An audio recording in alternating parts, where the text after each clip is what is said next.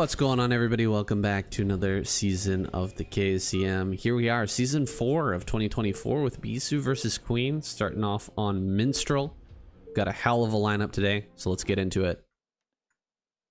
Alright, pulling up the lineup now. We've got Sharp, Royal, Light, Best, Bisu, Shuttle, Queen, Action, and Soul Key. Love to see Soul Key in this lineup, don't you, Shun?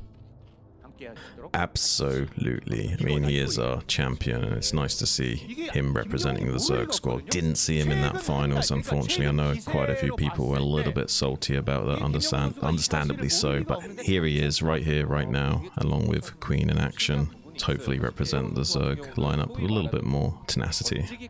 There's so much going on in Starcraft right now with the SSL, the PSL, the Collegiate Star League, not to mention the Pro League as well, the Daily Pro League series. So there's just so much happening. It's understandable that there are some conflicting times, some issues, you know, getting the players together.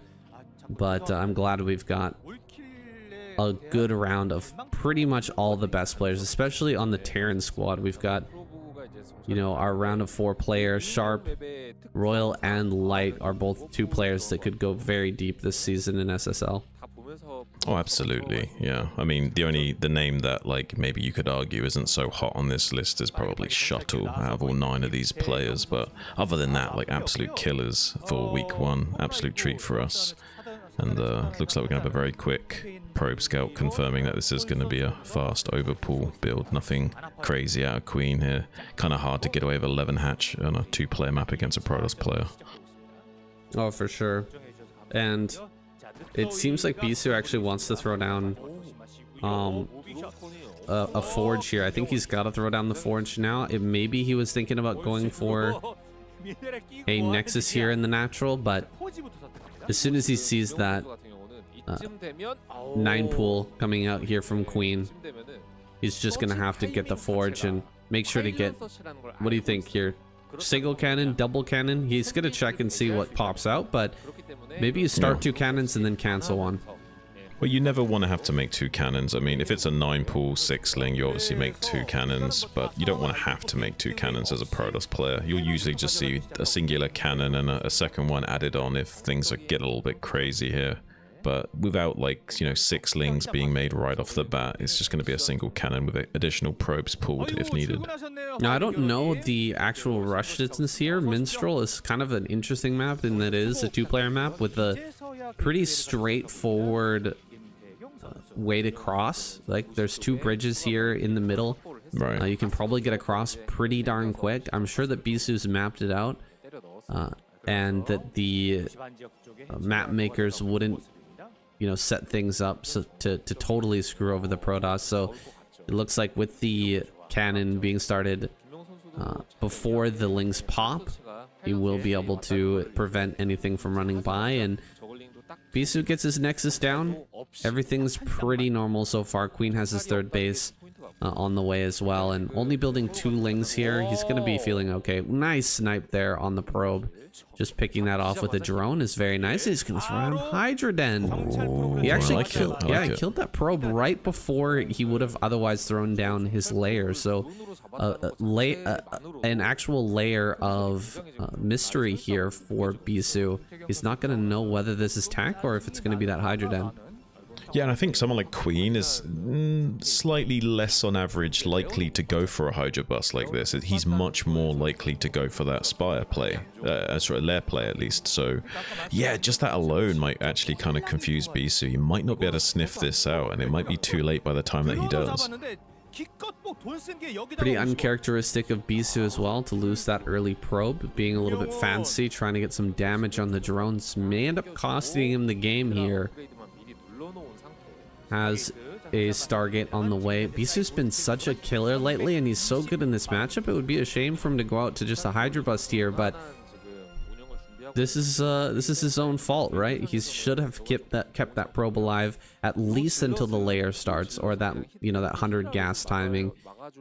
Right. And now he's going to be paying the price for it. Hydra's popping out right away. He's not going to kind of conceal this with a bunch of Lings to stop the Zealots, so Bisu's probably going to get in here and scout this right away.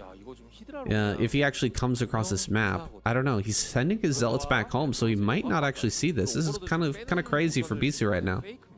Yeah, he's kind of like playing with fire a little bit because he hasn't got any information whatsoever. I kind of feel like he should press the issue a little bit more, but he also knows that there's a good chance that these zealots get gobbled up by Lings, even if it was a standard game. So he's erring on the side of caution, but that's going to come back to bite him because now he's not even going to see these Hydras come out into the center of the board and start to put pressure on. There's, I guess, there's a chance that BCU might be able to, you know, drill the probes and still be okay, but it's still going to be a very tough hold of just a single cannon and a few zealots to soak damage. This is not going to be easy. Corsair's going to confirm it in just a second here, but it might be too late. Yeah, the second cannon starts, but the Hydra's already here. They've got their speed finished, and we're going to see range come down pretty soon. Oh, wait a second. Losing a Hydra at the beginning of this is pretty rough for Queen. He's going to keep his Overlord alive at least, but there's a drone coming to the front. Queen, I mean, we were talking about how he's not, this is out of his style, this is out of his wheelhouse. He doesn't really play this very often. He doesn't really go for a lot of Hydra buzz. But I think you just saw it right there. Proof positive that this is not Queen's style, and he's having a hard time executing this play. Well, that's for sure. There's not the same kind of like finesse that you would usually see out of Queen. He's certainly not as adept at this style as he is the rest of the Zerg arsenal, which is a shame because this is one of the most potent builds in the Zerg's pocket to pull out, and the highest win percent potential as well. This is the stage of the game where the Protoss is at their most volatile, especially with a lack of scouting information like you already managed to secure earlier. So everything was going right for him, but it seems like he's just getting somewhat standard compensation for his opening, so he's going to transition it more into like a fake Hydra bust after the fact. Might be able to get the cancel on this upgrade. It's going to be very close, a few seconds and it's finished. He does manage to stop that upgrade. +1 has been denied. Bisu with the double forged follow-up though in the main base. He will get those upgrades going, albeit quite a bit slower than he would like to, and you can see Queen with the Evo chamber here in the natural has his own +1 rolling along, and will be able to match that +1 attack with a +1 attack of his own pretty darn quickly here, and has his transition rolling. This is a pretty good opener for Queen. I mean, despite a few little bumps in the road early on, he's managed to do everything that he wanted to and get his economy rolling behind this. So he's got a lot of drones going. He's gonna get the Spire. He's got plenty of hatcheries coming up. 6 hatch Hydra are going to be the follow-up here. Yeah, and I think it's probably one of the best choices. It does allow him to produce a crazy amount of Hydra lists, so you can really go into a battle Zerg mode for a while and put the pressure back onto the Protoss player as soon as possible. Bisu still relegated to his age-old style of just getting as many speed lots out as possible.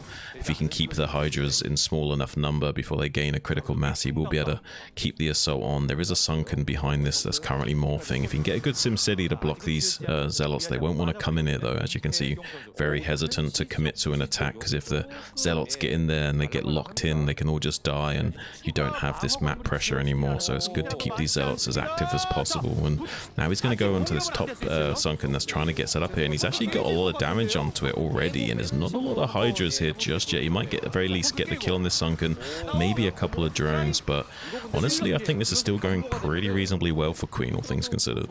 I thought that Queen was going to take quite a bit more damage, but good reaction by him, pulling the Hydras out of the natural immediately to assist at this third base. The Sunken colony was not in the greatest position. It was pretty easy to surround in that spot, and so it goes down very, very quick. But his clean response and not really any Overlord damage in the natural means his position is looking better and better.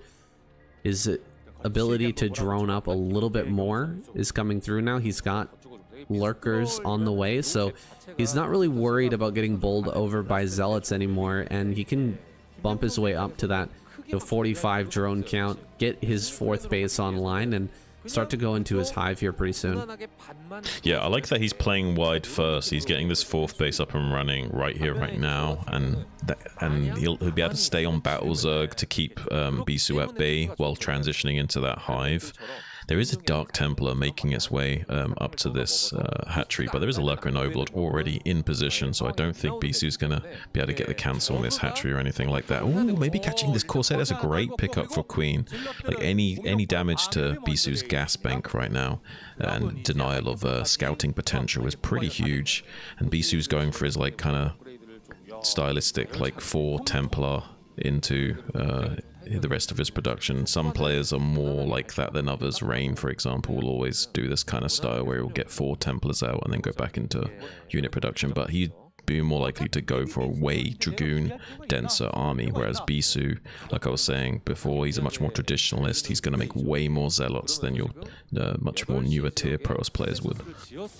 If you saw that in the main base, Bisu was actually making a bunch of Corsairs, but only representing that he had built 1. Look, he's got 3 in there. Looks like he stopped that production now. But I think he was expecting a Mutalist transition from Queen. It's been so popular recently to switch into Mutas and maintain like a massive Hydralist force.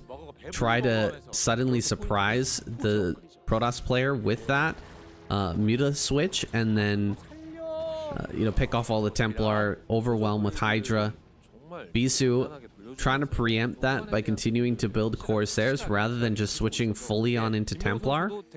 But this is a Lurker play from Queen, and you know, he's gonna have a massive ground army holding off and defending 4 bases, going into that Hive Tech transition, and these Corsairs probably not going to get too much done. I mean, this is looking really good for Queen. He's already got 4 bases mining, while Bisu is like only just now securing his 3rd. And the fact that he's gotten away with saturating all 4 bases without really much pressure being dealt to him, this is going to set him up really nicely for the mid to late phase. We see a big, large move out coming into this northern vector. The scout, the Scourge is actually going to see that moving. It's almost like Bisu wanted him to scout that he's coming up here for some reason. But there's already a pretty big fortification up here. 3 Lurkers, couple of Sunkens on the way, and additional Zerg forces now being ushered up into this northeast quadrant. I don't think Bisu's going to want to come into that without heavy Dragoon support, that's for sure. Coming forward just to trade maybe might be the right choice here. He's moving up towards this high ground. Minstrel is an interesting map with quite a few different attack vectors that you can choose from. Oh, can he get the Scourge connections on the Observers? Almost gets that second one. But with only 1 Observer left, is there any chance that Bisu can push through here? Not with the Scourge available. He's going to go ahead and dive upon that. And pushing up this ramp now is going to cost too many storms. I think that it's time for Bisu to head back. Maybe consider taking a 4th base in the bottom left. He still has 1 remaining Observer up here, actually, so I guess he could still skirmish a little bit longer. I wonder if Queen is thinking about not clicking your push to talk. The Observer here coming forward, helping him to break through this high ground. Can he actually get through this Lurker contain? There's not enough Dragoons here, I feel, and Hydras are now going to come down with the last Observer being sniped. He's actually going to try and push down the ramp. This might be a bit of a mistake, but it's not that much of an overextension. Just 1 Lurker coming down here, getting stormed to death. +2/+2 is done for Bisu. He's trying to break these positions, but Queen looking solid on every front. He's going to have Defilers out very, very soon. Yeah, Bisu's getting a 4th base online, so, I mean, he's kind of keeping up a little bit with the economic curve of the game, but at the moment, I like Queen. I'm kind of favoring Queen more and more, and as soon as these Defilers become online, like, his army's just going to get even scarier. I mean, Crackling's already pretty scary in of itself, but with the Plague, it kind of makes the Lings kind of go a little bit out of control, and until super late game, when, like, there's tons of Reavers and Archons, it's kind of the Zerg's worlds to take advantage of. Well, I see Queen's plan for the future here. He wants to take a couple of different bases, I think, that sort of cover each other. If you take 12 o'clock and then this base that's just north of our screenshot right now, the one with the minerals facing into one of these attack paths, you can cover them both at the same time by only covering 2 separate lanes. Now, Bisu is attacking here into the natural, but there's so much available to actually fight him. This is a lot of Zealots pushing into this Lurker, though, and with only 1 Lurker there, it's not going to be enough to hold. I don't think we've got +2 armor, so the Lings are not going to trade that well. A lot of Lurkers coming down here right now. They're all gonna run into these storms though. The storm here is insane. That's like 6 lurkers stacked up on top of each other, and he's pushing right in towards the natural. I don't think Bisu's gonna break through and actually win here, but he just cleared out so many lurkers, took such an efficient trade. I think he's gonna start to take control of this game a little bit more. I mean, unless we can get a lot of compensation by killing these units on the exit, it doesn't look like Queen's going to secure that many kills. That did look pretty devastating. That's like one of the main things you want to do as Protoss. You just want to like kind of force the Zerg to relocate and unburrow and reburrow their lurkers. They'll almost always be stacked up way more than they were originally. If you attack into an already fortified position, they'll be spread out nicely like he's doing right here. But when you unburrow them and move them into position, you'll get like 2, 3, 4 lurkers in one storm, and just forcing the Zerg to keep moving around the map will guarantee you those kinds of efficient trades. Look at this. Bisu just pulling Queen left and right, forcing him into bad positions over and over again, and he's actually going to end up losing this hatchery over here. Was hoping to have this as his 5th base, but has another hatchery over at the 12 o'clock. He also has Dark Swarm here now, and more lurkers coming forward to assist this position. He might be able to hold on to this, but Bisu can always rotate up towards the 12. There's no defense over there, and it'll be a little bit tough for Queen to get up there to actually defend that. With how far split he's been and how many lurkers he's lost so far. He's a little bit low on those static defenses, and Bisu gonna keep trying to overwhelm him, trying to pull him to and fro and get him into a bad position. There's the first plague coming out. It's a shame that Bisu's red here. It's a little bit hard to tell what units have been plagued, but these plagues are going to start to chain, and this is where Queen can start to take control of the game, wresting it back from Bisu's hands.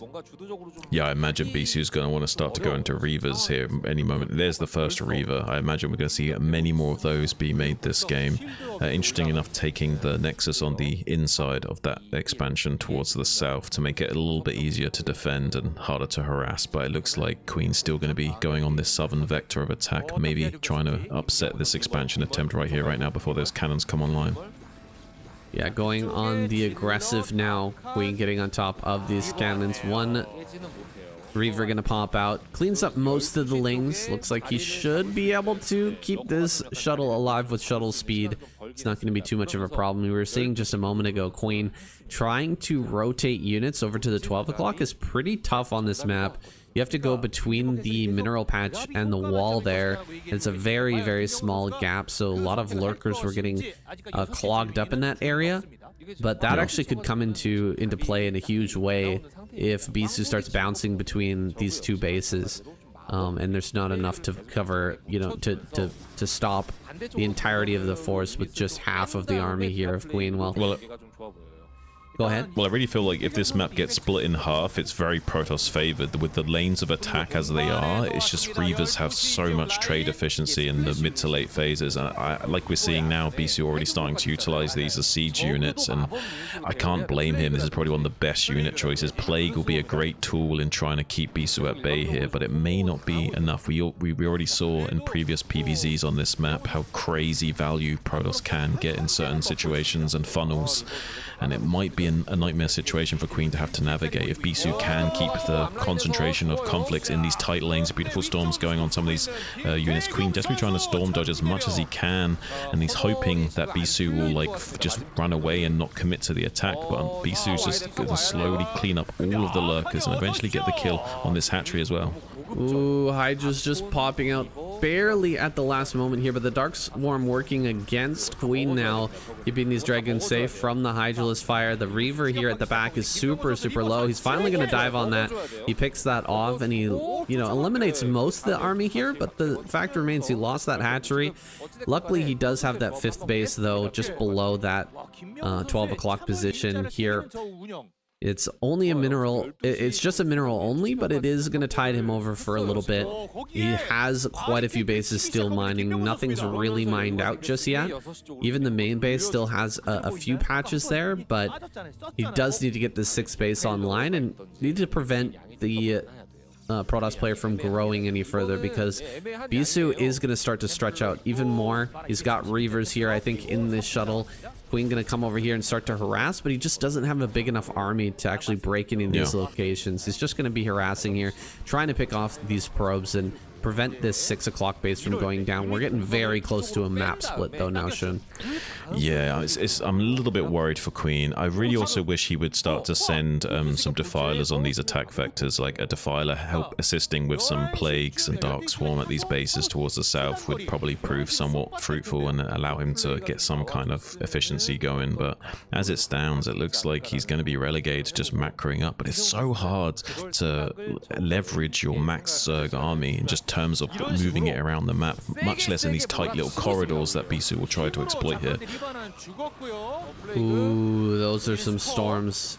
This is once again Bisu pushing in towards the natural. He's gonna lose the shuttle, but he keeps the Reaver alive here on the ground. Looks like we don't plague with this one defiler, and Bisu actually shoving into the natural, kind of surprising Queen here with this move. This is the problem with the map. Minstrel, so many different attack vectors, so many different lanes to cover, and Queen, it seems like he's missed one of these lanes. He's trying to bring his lurkers back, but there's that gap between the minerals and wall. Is exactly what I was talking about before. Trying to relocate your army here is just so tough. Queen having a really hard time doing that. He's gonna bring up a big army from the flank here, but the storm's getting thrown down on everything. So efficient here for Bisu. This Reaver's getting insane damage. These Archons are cleaning up everything, and I think this might be lights out. Queen is just falling apart. Yeah, this is looking bad news for the matriarchy here. Already the Zerg squad looking a little bit shaky after that shambles of a finals. It's not looking good. GG. Queen's gonna tap out early. And now who are the Terran squad gonna be trying to send out to deal with Bisu, who's looking monstrous in PvT? It's gonna be Sharp, Royal, or Light going into the next game here. Sharp gonna be sent out here versus Bisu. Pretty interesting choice for the Terran squad. Sharp, incredibly skilled. As we've seen in the previous SSL, or the ASL, excuse me, making it into the round of 4. Super impressed with his growth overall in the past year or so. But here's a chance for him to prove himself before we go into this current season. He's got to show us that he is worthy of that round of 16 seed that he managed to accomplish last season. Right. Well, he's had some pretty good performances recently, I have to say. Like, he's on the good trajectory, that's for sure. I'm rooting for him as well. I've got a little bit of a soft spot for Sharp in my heart, that's for certain. Yeah, absolutely. He's a great guy. Really awesome player. And a TVP specialist, wouldn't you agree? Yeah, and kind of like, you know, has his own style entirely, and has so much confidence when he plays as well. So I'm really hoping to see that mimicked here. He hasn't elected to go for any early gas here, so he's instead going to be going for a bit more of an economic opening, and it is Radeon, so very long rush distances here as well to consider, so maybe wanting to go for a more economic choice and get that 15 CC or something going.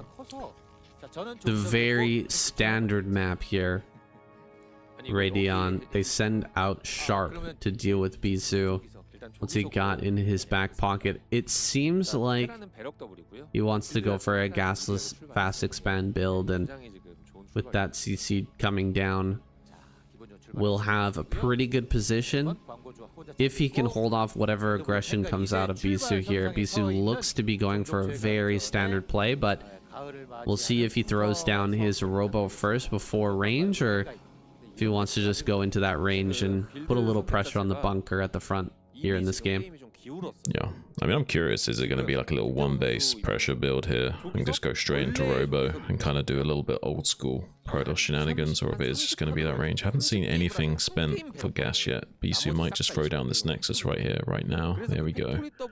Might see the robo as a follow-up here. I think that's pretty likely. Just saving up money right now. He's only built 1 Dragoon and sending out the probe finally on the map to go scout Sharp out. It's a little bit of a ballsy maneuver here for Bisu, considering how aggressive Sharp is and how often he wants to go for like the fastest possible factory and try to put pressure on with a vulture. Yeah, in a way he's kind of called Sharp's bluff, because we will be seeing a faster command center out of him instead. and will be a range before Robo at the very least, so would have fairly fast tech on his Dragoons to hold off some of the earlier push timings of Terran. Yeah, I think this is due to the fact that he hasn't gotten the full scout yet.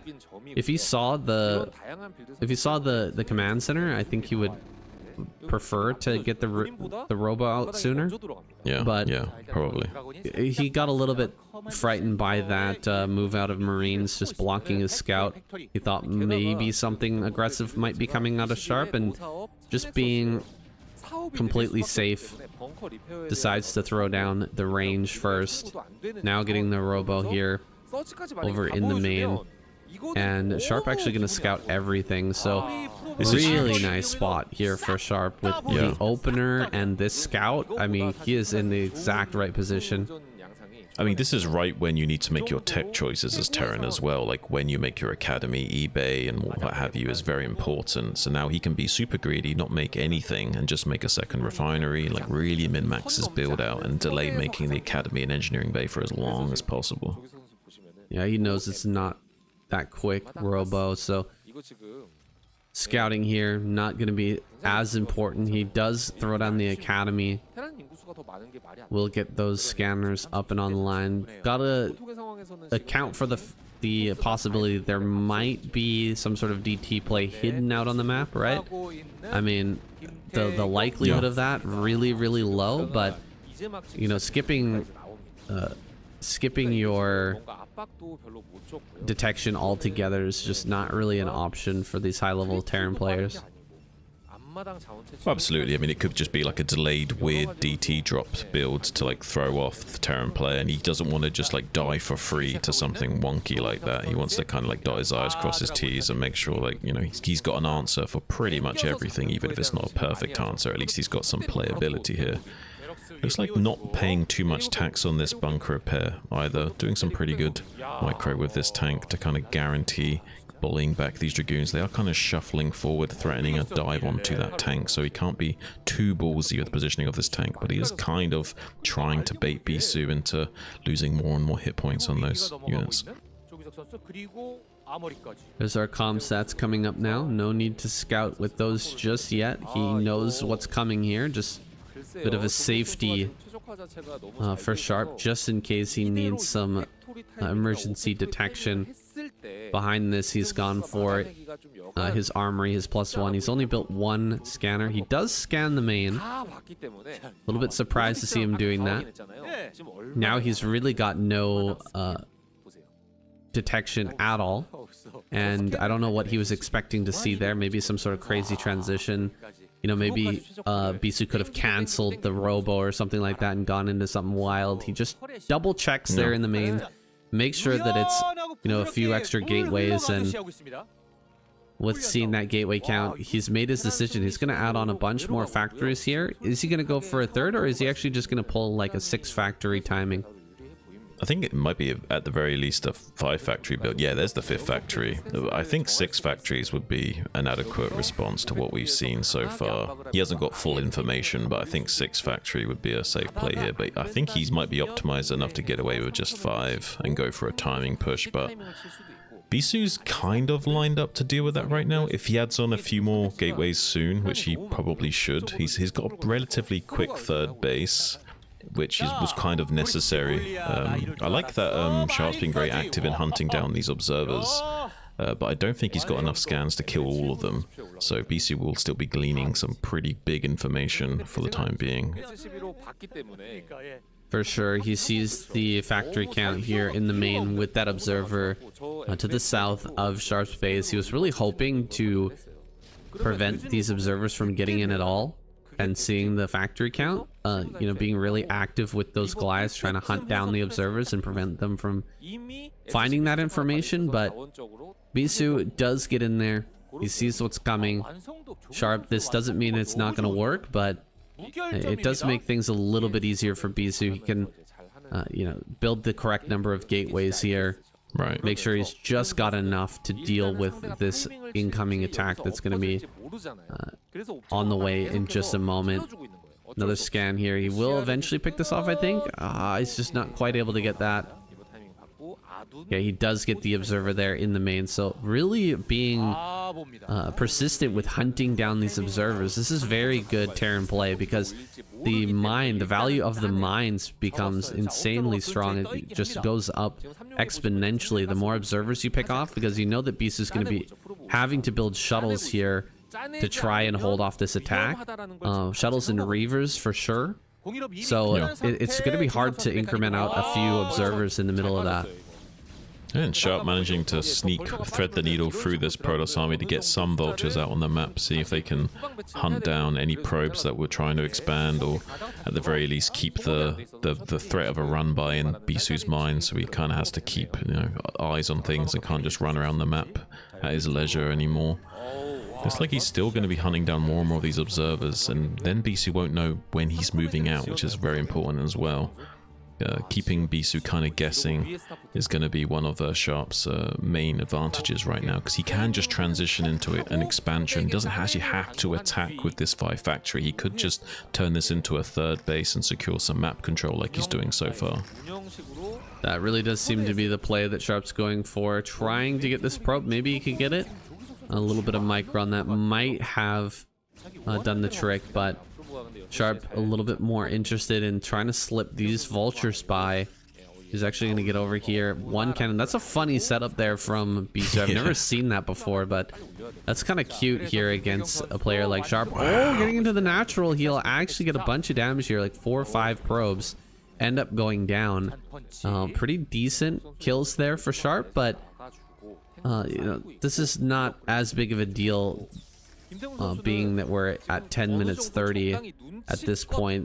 You know, 3-4 probes when you've got 3-4 nexuses, it doesn't really take a lot of time to replace. Yeah, no, exactly. I mean, we saw the command center almost finishing up just now, so it does look like it's going to be a transition into a bit more of a turtle play here from Sharp. But Bisu's already ahead of that curve, is trying to come down here and expand. I like the activity of the vultures, though. He always somehow manages to find some value with them, but he hasn't found his trademark amount of value this game with them, only doing a tiny dent into the economic powerhouse of Bisu. But it looks like they might be able to slip in yet again. At least one will, and the other 2 soon to follow. This could be a little bit more damage than we saw just a moment ago. Quite a few more probes may fall here. These Zealots will take a little bit of time to clean up those vultures, and Bisu's already on the counter-offensive though. Not a lot of tanks and vultures here to soak up these forces, and a nice little Zealot bomb on as well to help break apart these tank lines. Additional reinforcements coming up from this other attack vector as well. Bisu's probably going to retreat right now because he's cleaned up enough cost efficiently without really committing too many units, but he is losing a little bit of Dragoons to the bugginess of the movement of the units here at least. So there's some compensation for Sharp, but overall this is looking pretty healthy game for Bisu. Really surprised that Sharp didn't have his the rest of his tanks up there to assist that frontal line, because he ended up losing quite a few tanks without trading very efficiently. Oh my god, he's gonna catch so many probes right here. Oh man, this is a big boon. How does he do it? Sharp. I don't know how he's always getting in and killing off probes every single time, but managing to catch Bisu on the transfer there, he gets a huge compensation. However, 12 minutes in, still no 3rd base. Things are not looking very good for Sharp if he can't get this online like right now. Yeah, Bisu's done a lot of indirect damage to Sharp by just having his army positioned out here, really slowing him down and securing this. It is a bit of an awkward 3rd to take. It's a long rush distance down from your natural expansion to this little pocket of a 3rd base. Finally able to do it and clean up these units, but at a pretty hefty cost of both time and units. Finally going to be able to land this command center, but it is a little bit slow. Ended up losing like 4 or 5 tanks there. Pretty good control overall from Bisu, getting those shots off with the Reaver at the very end there, grabbing that one last tank with a final phase disruption shot from that Dragoon. Pretty decent play from him to just delay things even further, and by killing the tanks, delay the push that Sharp is eventually going to try and move out with. Sharp still being annoying with these vultures, but he just hasn't gotten enough damage, I think, to slow down Bisu to the point where his push is going to be, you know, very effective coming up in just a moment. Oh, this drop here. The storms could come down on all the SCVs. Oh my god, he wipes out the entire SCV line. Brutal damage there. Sharp losing way more SCVs than he ever really killed in probes on Bisu's side of the map. Yeah, if only there was a floating eBay there or something, those Goliaths would have been able to mow down that shuttle, but unfortunately, alas, instead he took a lot of SCV deaths, and he is transferring some now, but he hasn't got a lot in the tank compared to Bisu, so I'm a little bit worried for him because he's going to have to secure a 4th base in the coming phases of the game, and that might be a little bit difficult for him if he keeps trading at this rate. I mean, Bisu's almost maxed out, Sharp's only on 140, so that's like the bare minimum to not just die outright to the Protoss, but it's still kind of like the bare minimum here from Sharp. It's not really enough to come out onto the map and secure this 4th base like he needs to soon. With storms available, probably 4 Templar in this shuttle. Bisu gonna think about pushing right in towards this natural. The position here is pretty good with all the mines in the front. A lot of Zealots are gonna get wiped out, but here comes the storms. Nice snipes on some of these Templar, picking them off before they can cast their abilities. But there's still even more behind this coming forward. Dragoons are going to push in towards this natural. Can he actually hold on? It seems like he's going to start to trade pretty efficiently if Bisu continues to push here, but I mean, he's cleared out so many tanks. So 99 supply for Sharp right now. Oh, wow. 8 kills, 2 kills and 1 kill on that drop. Insanely good drop here, coming in right as all the action was going on his side of the map. I mean, that's some pretty heavy compensation right there. That does kind of spell a little bit of a different story. I mean, things are still a little bit awkward here for Sharp. He's still on cleanup duty, but honestly, after that big counter drop down here at the 6 o'clock, this kind of crazy damage. Like, this does reset the game a lot. This might even give Sharp a little bit of a tactical edge, and he's almost killing this Nexus. Oh, he's trying to micro. Can he get this? Oh, it's so close. It's so low. 89 health on that. You know that a siege tank shot does 70. So just a few extra vulture shots and 1 more siege tank shot would have killed that. Bisu, pretty slow to react. It's very, very rare that you see a single tank 2 vulture drop kill a Nexus. Even a 2 tank drop takes quite a while to kill a Nexus, but you know, almost losing that, pretty rough for Bisu. He was really focused on breaking Sharp with that one attack in towards the natural. It might come back to haunt him. I mean, he's even getting slowed down in his further expansion endeavors, and it's only a few minutes until he's mined out in his main and natural, so I think he's already mineral smoothed out of his main because he knows he's going to have mineral smoothing issues, so he's not really mining a lot in his main base right now to try and like smooth things over and keep his engine running for just a few more ticks to kind of restabilize, get this bottom right quadrant of the map secured, maybe get some gateways positioned down there as well and go into the late game. But Sharp's done a great job of kind of just flipping the table over. Another storm drop potential coming in here on this base, though. A lot of SCVs could fall. Oh, no floating building once again for Sharp. He's really missing that key part of the puzzle here to prevent the drops from coming in and just dealing massive damage. While this storm drop didn't deal nearly as much, Sharp much quicker on the response, but he really needs to get something over that area to get some vision going. He's got some sort of floating building above Bisu's natural, but it would be much better served being a little closer to his third base to just give him a little bit of that advance notice.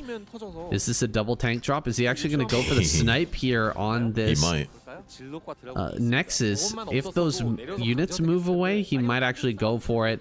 Bisu with quite a few zealots there, he should actually be able to stop two tanks from actually killing. It's actually 1 tank and 2 vultures. This is an awesome play from Sharp. Surprised he didn't drop this a little bit closer to the ramp to make things a little harder for the Dragoons to get in here and clear this, but it's still a great move. He's going to buy a lot of time over here. He's going to force a huge headache onto Bisu trying to clear this up. And 2 more drops coming in here. He finally has a vessel over this high ground. He's got some sort of vision going. He's gonna lose a few workers, but this is still not much damage from Bisu. Dude, Sharp is doing it right now. He's making it happen. Yeah, this is kind of wild, saying honestly. Like, absolute madman Sharp here, firing on all cylinders, trying to make it work. I'm really impressed with the little counterplays with the vultures, sniping high templars, laying mines, clearing out as much of the zealots as possible, getting as much value for those mineral only units as he can. And looking at the supplies right now, it's looking pretty good for Sharp. He's only behind like 20 supply right now. This is much more reasonable. 2-1 upgrades on these tanks, 2-1 upgrades for Bisu's armies as well. So all things considered, like, Sharp's doing great in the relative power scale right now. He's kind of reset the situation for himself into a much more playable state of affairs, that he can now come into this rally point area of Bisu and really start to put the pressure on. Yeah, he's getting right in there. Not much Bisu can do about this right now. He's got a force isolated over towards the bottom right. He's going to move that forward now. Try to cut off reinforcements here and wait for a few more units to increment out of the main and natural before trying to break this. However, Sharp is actually going to kill the third while this is all taking place. He's losing a shuttle as well. One of those shuttles goes down. I hope that wasn't the Templar shuttle, because that would spell disaster for Bisu right now. He absolutely needs some Templar in this army to deal with the heavily upgraded mech, and you know, just a few zealot bombs and a bunch of gateway units is not going to cut it. Here we go. He's going to move out from the natural, drop in some zealots, casting some storms. Great D-matrix there on the front. 2 D-matrix, in fact. Just buy time with these tanks while he brings forward more reinforcements. Sharp is going to lose this fight, it looks like, but how much damage has been done here? Bisu lost his base in the center left, and he lost every probe at that location. Sharp just about even on supply here, and he's still got quite a few tanks out on Bisu's side of the map. Yeah, there was a moment of weakness there for Sharp. He was spread a little bit thin, but Bisu was unable to isolate enough of those pockets of Terran units to clean them up, and now Sharp has got his army much more consolidated in the center of the board with not really that much of a supply deficit as well, closing the gap on Bisu slowly but surely, just trailing behind by 12 or so supply. Another storm drop coming into the third base, though, it looks like. Oh, this storm could be huge. Pretty good dodge there. Pretty decent dodge. Keeps most of those alive. Only saw like 1 or 2 SCVs go down, but all of those SCVs are now deeply hurt, in the red. Sharp, next storm drop is going to be devastating if Bisu manages to get in. He really needs to get some high ground vision once again and make sure that he blocks that 12 o'clock. Very vulnerable here too. Sharp is playing a great game of keep away right now. He's making sure that he doesn't take too much damage and slowly but surely building up into a army that I don't think can be denied. Bisu just 3 supply ahead of Sharp right now. He's having a hard time. Here comes that drop going towards the 12 o'clock. Templar not quite sniped in time. Quite a few SCVs go down. Not the huge damage that Bisu was looking for, but he's slowing down that economy once again. Yeah, it's a step in the right direction. Exactly what you should be doing as the Protoss player right now. Just siphoning off as much of the Terran economy as you possibly can. He's keeping the supply gap a little bit more favorable now. Still about 20. Recently, it was very close to even being a Sharp lead here. So Bisu is at danger of letting Sharp run away with the game. So it's very imperative that he keeps the constant pressure of these storm drops going. He has no recalls available to him, so storm drops are kind of critical in keeping the Terran from growing too much here. Sharp is intent on preventing the storm drop from coming in and dealing even more damage, but he's got like all of his army over there in that 4th base. Wow. Hot pickup on these Templar, keeping all of them alive. Sharp was looking for some damage there, trying to get in and pick off a few Templar, get some of those units taken care of, but not able to make it happen. Wraith comes out. Finally, Sharp will be able to leave this 12 o'clock with his army safely. I was a little bit afraid he was going to end up getting caught up there with the Bisu's army coming forward, and then, you know, everything being on that high ground would be really tough to take a fight. Now, actually, it is still going to happen. Big storms here in the middle of this army. A lot of this stuff just sitting on high ground, not really able to be brought to the forefront. So many vultures getting caught up in these storms as well, and Sharp not taking the best trade right now, dropping again below 100 supply. We're at 99. This is such a scrappy game. Yeah, it's kind of crazy, but the supplies are still dead even right now. Bisu just barely ahead by 10 supply, so all things considered, this is maybe a little bit Sharp favored. The problem is that Bisu does have an additional base in the bottom right churning away, so if Bisu can keep growing while keeping Sharp locked on this 4 base, eventually Bisu should race ahead. But if the map does get divided into half, which is looking like it might do, this will be an inevitable Sharp victory, I'm feeling. Oh man, great that scan was crazy. There.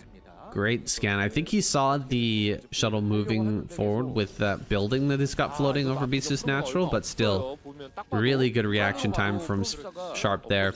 Bisu going to be pushed away with these probes. It's just constant harassment. Another snipe on some Templar over at the natural, just getting over here, seeing what damage he can do with the small amounts of units that he's brought forward. Great mines there as well, dealing so much damage to these zealots. I know not a huge amount of them were actually killed, but softening all these up is going to make it so much harder for Bisu to break any positions. Yeah, no, this is a really great play from Sharp. I love that Bisu's being relentless with the storm drop. That's exactly what he needs to do. He might get a fair few SUVs. He's doing a pretty good job of dancing these around. The storm dodging has been pretty impeccable with these SUVs most of the game. He has lost quite a lot, but he has also mitigated a lot of potential losses as well. So pretty good from Sharp, all things considered. And the game state's still kind of remaining the same. So I think if Sharp would just hang on a little bit longer and start to split the map in half, he's got this. Finally, he brought that building back over his 3rd base. I was waiting for that for so long. Just get that high ground vision with, you know, 2 turrets and 2 Goliaths there. You're going to be able to kill the shuttle like right as it's coming in. They might be able to drop like 1 unit, but more than likely you're just going to lose everything. Nice storms here. 4 tanks get caught up in that storm. So much damage, but I think he should be okay as long as he repairs those up. He won't lose those units, and yeah, he's got to get that repair. These are so low. That was an insanely good storm from Bisu. Well, honestly, like, Bisu would be all over Sharp right now if it wasn't for the fact that Sharp was constantly diving these vultures in and sniping Templars and forcing storms over and over again. So it has really dried up the utility that Bisu has available. But it's still taking its toll on Sharp. He's been denied mining now at this base for a little bit. So Bisu's starting to find some indirect damage here, but hasn't been able to grow himself yet. Yeah, he's got the map nearly split in half now. Sharp thinking about taking a base in the top right. I see. Oh, the shuttle's gonna go down. Nice, nice snipe there. Getting rid of that utility unit. These storms that were available in that shuttle, we don't know how many Templar were there, but at least 1, we know for sure. Sharp pushing out towards the middle now. Is he going to try and take this position, or is he just going to try and push straight across the map? He's got to take this fight very carefully. He's about 30 supply down, and this is probably the last army that he can put together. If this one goes down, I mean, he's going to be mining off of 1 base here pretty soon. He's got to either secure the top right or, you know, deal a critical blow to Bisu. But it's a little bit awkward for Bisu, though, because he has no gateways in the bottom right. So he has to, at all costs, keep his army fluid and not allow Sharp to contain his rally point here. So Bisu may be forced to fight head-on with Sharp before he gets into position to contain the rally point. Another Stormer drop attempt on the natural 3rd.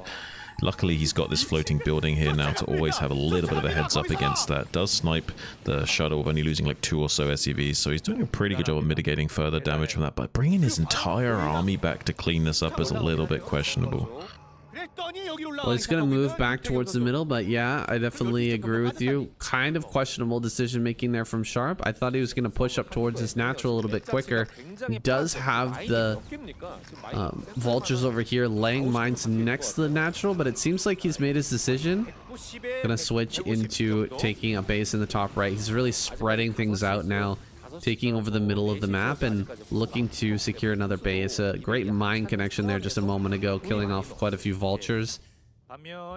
But Sharp is getting a lot of damage going in this natural, just constantly harassing this rally point. It's been amazing to watch. Sharp, so, you know, formulaic, but also kind of unique in the way that he just constantly harasses. Drop here on top of these tanks. Big EMP goes off on one of those Templar. He picks off that other Templar at the top side. Couple more storms do go down, but this is way less storm than Bisu had prepared for this fight. Sharp actually going to get away with a lot here, pulling forward even more tanks now. Oh, wow.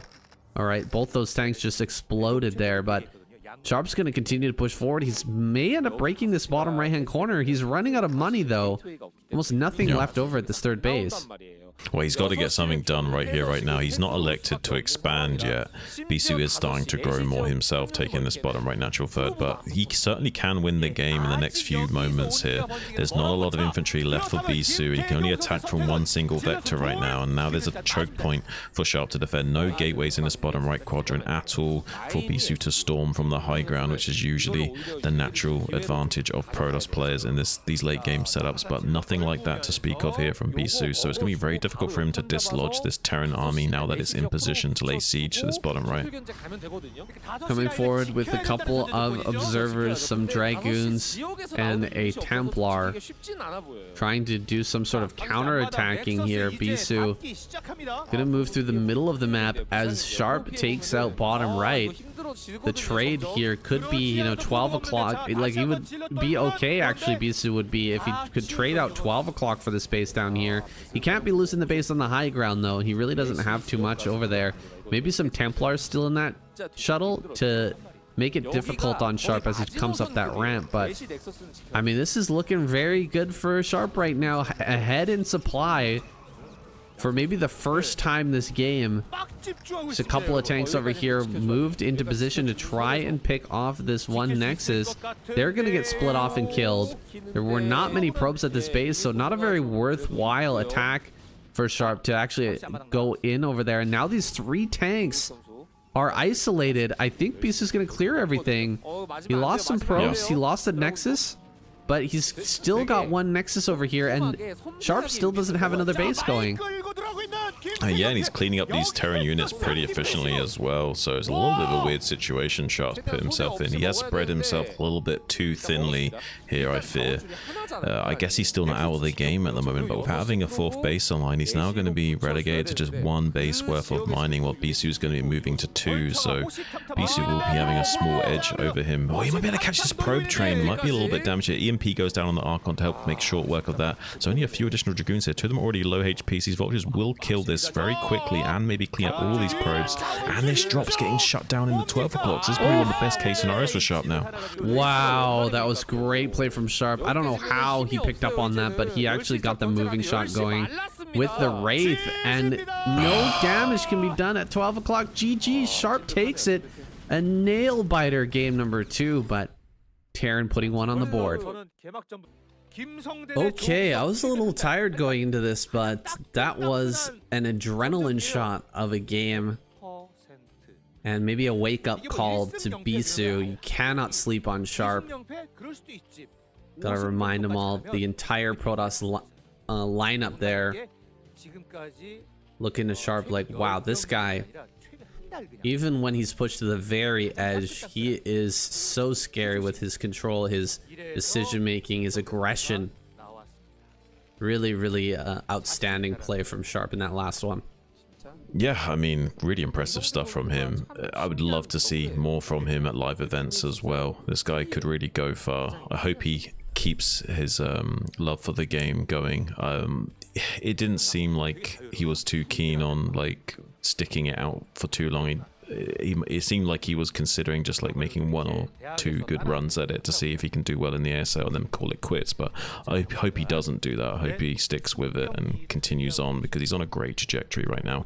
And going for an 8 racks against Action, this is by no means an all-in. He's going to make a wall in behind this and float the barracks back afterwards, but we'll be putting on some pressure, and if Action is going to be 12 hatching like it looks like he will, if he can kill just 2 or 3 drones here, could spell an early disaster for Action. Absolutely. Action's gonna get his Overlord into position pretty quickly, so he will figure out what's coming here in just a moment. This can still do a lot of damage though. What's the follow-up going to be from Sharp? Because I have seen several different methods of following this up. With the Wallen, it stands to reason he may just go into a 1 Rax fast expand follow-up.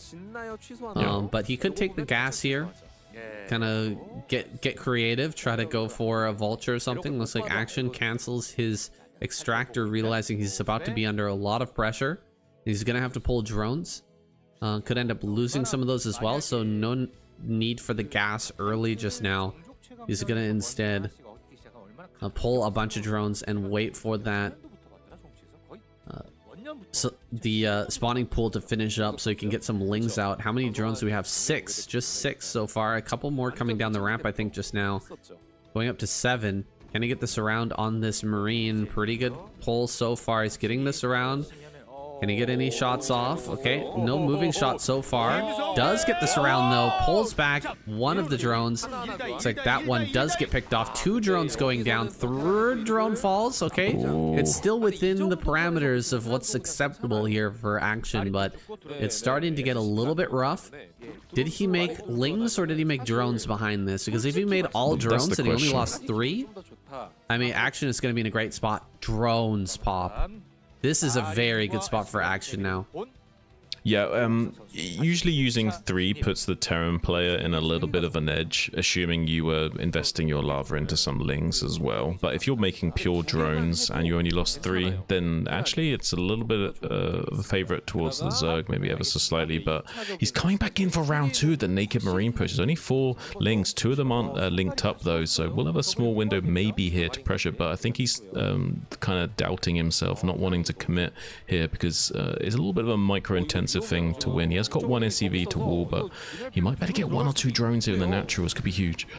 1. Okay, he only gets the 1 drone. He's gonna go behind the minerals now, setting up in a pretty good position. He can try to build a bunker here to just cut off a surface area, and he does. He's got the bunker going. Links are going to go straight across the map. The wall-in is not complete right now, and there's no bunker here in the natural. Okay, he turns around with the links. He's going to come back. Oh, man. Action waffling here a little bit, and it's going to cost him pretty dearly. This bunker is done. 4 Marines inside, and it's in range of the hatchery. This is a devastating position. This really hurts Action. He's losing so much mining time at the natural. He eventually, I think, will clean this, right? He's gonna get a bunch of links out. He will kill this, but Sharp is getting such a big edge out of this. It's really awkward though. Like, he doesn't even get a good surround on the bunker. Like, it's really inefficient how he has to clean this up. Honestly, like, I'm really impressed by Sharp that he like managed to keep his cool, because having the decision making to go through this is not easy, and Action's usually pretty good in these low economy situations. He's getting a pretty good surround on this bunker, but like I said, because of this mineral patch blocking, it's not an efficient surround, so the Marines trade a little bit better than they would usually, so he's had to invest a lot into this to clean this up, and as a result his economy is in even worse shape than it was. Not a lot of drones here, man. This is not looking good. Action's hatchery below 300 HP. It is bleeding, and the follow-up play from Sharp might just be too much to handle. Action gonna pop out some mutas, and he needs to get something done with these mutas, man. I hope so, because my heart's bleeding like that hatchery right now for this Zerg squad. Yeah, the Zerg squad is having a really rough time. Of course, we do have Soul Key, maybe the clincher here. He might be able to make something happen, but a lot is going to be resting on his shoulders if Action already gets taken out. Yeah, just going to clean up this SCV scout. Has got a 3rd base on the way in this natural on the top right, but a lot of damage is taken early on, and now he's got to worry about this Marine pressure, and he doesn't want to make sunkens right now. He's already behind the economic curve of the game. He's only got 1 sunken to defend. Spy's not even finished yet. Scans and sees the good news, so now a lot of pressure is going to be coming out from Sharp, and he will be relegated to trying to hold this off by making as many Zerglings as possible, but it's not going to be enough. I think he's going to bust through his zone. Oh man, so much damage on that. It instantly goes down. Ling's going to hit from multiple sides, but they're not hitting at the same time. And only a couple of Marines end up dying. Action is done, man. Sharp's done it. What? Great takedown here.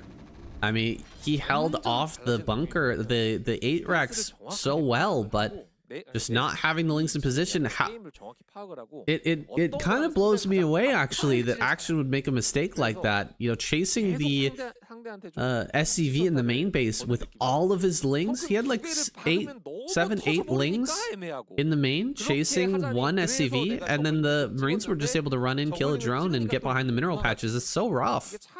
It's so surprising really from a player the caliber of Action. You just don't expect to see it, man. Yeah, Sharp's just on point today. What can we say? Like, he's going to take on Shuttle or Best in this next game. He might even be on so much fire that he's going to destroy them as well. Best going to be sent out here to take down Sharp. I like the decision, honestly. If Best can... Best is the guy that I think can make this happen, right? Sharp is so aggressive. He's so scary in the modern day. Like... Best is the man who breaks Terran lines. He's the great ape. He's the bus driver. He's got his big strong gorilla arms to just wrap around you and crush your little Terran bones. But it's not a typical Terran player that he's up against right now. Sharp is not gonna play into the way that Best likes to get his games going, right? He's gonna have to pull out something a little bit different. He's gonna have to play a little bit unorthodox against a player who plays unorthodox. Well, we see 11 gas coming out from Sharp in this game, so he's definitely going to be up to his usual shenanigans of teching up as quickly as possible, slightly crisper factory timings, and trying to squeeze out some vultures in the early game to kind of get some control over the game state before Best can run away with it. It's interesting that he wants to go for this play now, right? On Radeon, he didn't go for this play, but I would argue that it's better to go for a gases fast expand here rather than Radeon, because you need to control your high ground. I guess Sharp is going to do that in a different way, right? He's going to get the vulture out super early, and with the super quick vulture, he's going to be able to push everything away. I guess it's just a different mentality, a different way of thinking, with the high ground control being so important. He just wants to get the vulture out as quickly as possible to prevent any damage coming from Best. Yeah, to be fair, the rush distances on Radiant are a little bit longer, so it's harder to abuse that fast factory as well. So maybe some thinking behind that. Nonetheless, I think this is a pretty good choice against Best. I'm not sure how much damage he's going to find initially. If this was Nexus first, obviously he'd be able to find a way of punishing this, but with Best just, oh, he's getting a very relatively quick Nexus here, 17 Nexus, cutting a little bit here to squeeze this building out as quickly as possible. He's just going to park a Dragoon, I think, on the ramp and be pretty okay against this early vulture. Sharp's invested a bit into getting this out as quickly as possible, so not getting any damage with that is a little bit painful. The CC is going to come down on high ground now, and it's just a few seconds behind this Nexus, which is completely acceptable. Now that he's got map control, he can kind of run around and do his vulture stuff, get the mines going and all that. And yeah, there's not really too much that Best can do about it. He's just gonna have the slightly faster Nexus, and this SCV, can it actually get in here? Great block. Great block. Yeah, it's really nice to see from Best.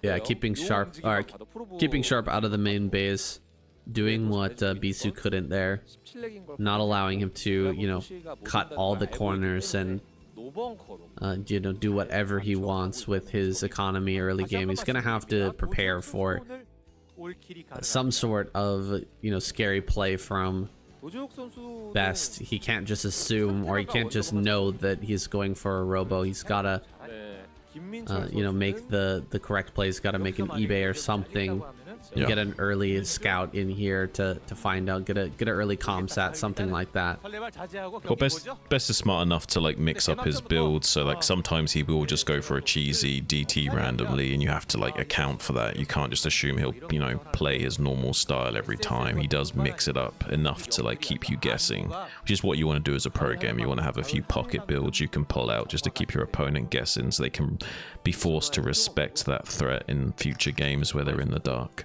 Oh, absolutely. It's the best players in the world. Players like Sulky, Hero, Sharp, Best. These players are so good at playing standard, but then they also have incredibly strong sense for when to all in, and they throw them in every once in a while to make you second guess whether that kind of play is coming. But Sharp here getting mines out everywhere and getting the eBay back at home. He's going to be quite safe. How long can he delay this third base though? Because with the speed of that Nexus, you can bet that Best is going to be looking to take his next base here very soon. Oh, I imagine so. Yeah, it might be like a 6:30, 7 minute at the latest third base here. He's gone for 3-gate robo. This is like a very, very safe way of playing Protoss versus Terran. So he's pretty much safe against most things that could come his way as well. So he won't be taking it super early like a greedy third base, but he knows how safe he will be to take this third base right here, right now. For sure. Oh, he's got to throw that down. Vulture's coming. He gets the Nexus down. Vulture will get the kill on the probe, but not able to deny here. That was a little bit risky of Best to come up with the Dragoons, clear the mine, and then just run away, because that Vulture could have come in and denied the base, slowed him down by a lot. So a little bit risky there, but it pays off. Yeah, I mean, at the very least, it slows you down by like 30 seconds, usually a bit more by how long it takes you to actually grab a probe and tell it to get back up there again. It's usually like, you know, a good 40 seconds to a whole minute of slowdown if you do get the snipe on that. And I do love how Sharp is always so super active with his vultures, because one small mistake from Best here could spell disaster. He's going to shuffle around back over towards this Nexus here. But it looks like Best is doing a good job of trying to isolate these vultures and cut off the paths of retreat. He will be catching these. Nice job boxing these in. There's so many different pathways on this map that Sharp can escape from, but he doesn't have speed just yet on those vultures, and eventually those will get tracked down. Once speed is done, you're going to see Sharp running around everywhere on this. It's such a wide open map in the middle, shouldn't. There's just so much space to wrap around. So many different high ground locations to lay mines. It's a really good map for vultures and, you know, vulture harassment, but it's also a great map for drops in the main. It's very, very difficult for Terran players to hold on to their entire main base and their natural, because there's just a ton of high ground surrounding the entirety of the main, and you know, a complete 180-degree coverage is generally not very efficient when it comes to turrets. No. I mean, he's got like pretty much like the standard minimal defense that you would see, like, and you can't really expect much else of him. He could try and like be more active with his defense and commit into making a Wraith and making lots of Goliaths and be active, but he kind of needs to min-max his build as much as possible right now, because he wasn't really greedy in the opening at all, so now he's kind of playing catch up. He's doing okay on the supply end of things. He's got 4 factories churning away. Inversely, we see the 6th gateway finish up, so they're pretty much even on production. 6 gateways to 4 factories, kind of even. It's roughly 1.5 to 1 ratio. It's not quite that. It depends on the state of the game and what have you, but it gives you a kind of estimate of where players are at. You need roughly about 6 factories to line up with 9 gateways and what have you. Yeah, the Reaver, the shuttle, does play a factor in that calculation, but I think you're roughly on point there. We've got just a few Dragoons here, thinking about trying to slow down the third base timing for Sharp. Sharp getting the CC going in his main base. He's scouting out around the main to just see if he can find any easy way in to this Terran fortification. But there's plenty of mines everywhere. We've got turrets set up. We've got a tank. I feel like Sharp is not going to take any damage here, and it would be a little bit foolhardy for Best to try and poke in there. Nice snipe on that probe, slowing down the 4th base. And it seems like Best is definitely ready to take that with 800 minerals in the bank. He's going to rotate around, try to snipe again. But it looks like he will get driven back. The speed vultures are out on the map now. This is where Sharp can really shine. Second robo on the way. So it's going to be that double robo play from Best. And this is where Best excels, right? We were talking about it earlier. Best is that great ape. The strength of the great ape comes from his great timing, his fantastic macro, to where he can just get just enough units, just enough mass to bust through a position that a Terran player tries to take in this mid game. He is so good at making that happen, even when the Terran position looks unbreakable. Even when, you know, everything's kind of gone right for the Terran player, it still seems like Best can bust through. But look at this, he's made a mistake. This is an uncharacteristic mistake from Best, putting his gateway a little bit too close there. It's a bit of a new map, so it's understandable, but you know, any Dragoons that pop out of that gateway, he's gonna have to remember to only make Zealots there from now on. Yeah, I mean, certainly Sharp Sim City a little bit more on point on this map. Going to be trying to come in and get a couple of probe kills. Not really finding a lot for his effort, but I can't really blame that. Dragoon kind of comes into play and kills the Vulture, though, so he kind of served his purpose, right? He's acting as, like, point defense for that expansion a little bit there, I guess, some value. Here comes a very big poor man's recall getting set up on this vertical vector, though, on the left-hand side of the map. Trying to come into the main base with a lot more tenacity, maybe. This is what I was expecting actually from Best. On this map, it's just so hard, like I was saying, to cover all the angles. And I mean, there's a lot of turrets in here. There's a lot of mines as well, and the SC or the supply depot setup is scary. Oh my god, he's got a storm in here too. The storm I was not expecting. Oh my god! What? Oh my god! 8 kills! Oh shit! That was so much damage. Yeah, I mean, even though he cleaned up the drop, it still did a lot of damage and traded a lot of units off as well. Pretty high value for his poor man's recall into the main base. And he's also putting a little bit of pressure on at the front as well with his Dragoons. So really well executed attack there. Sharp is going to have a small supply edge, though, after the inefficient trades, after the fact of all those SCVs going down. But it kind of doesn't really tell the full story, though, even though the supplies look pretty Sharp favored. He lost so many SCVs with that, so he's very army heavy right now, whereas Best is going to have a bit of a better mineral smoothing to work with, securing his 5th base right now. Is it time? A little bit. Is it time for an attack from Sharp? I mean, he's got an army advantage for sure right now. He lost so many probes. It's not going to actually start to affect his army size here for a little bit. Like if he waits, well, he's going to fall behind an army for sure. But if he goes right now, there's a chance that, you know, that attack could fail. Maybe he would fall apart, but I feel like it's the best chance he's got. Well, it is maybe one of the best chances he's got. The problem is that he doesn't know the exact state of the game, and he's worried that if he pushes, like, there's so many ways of getting his army, like, cut off or surrounded or whatever. It's just, a lot of things can go wrong while pushing, so he probably feels a lot safer just expanding and just trying to deal with the game state as is.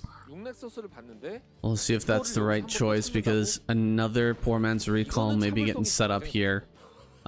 If Sharp was pushing right now, those 4 dropships would be utilized to try and break that attack, but with Sharp just sitting here trying to take a 4th base, I think the target will be the main base once again.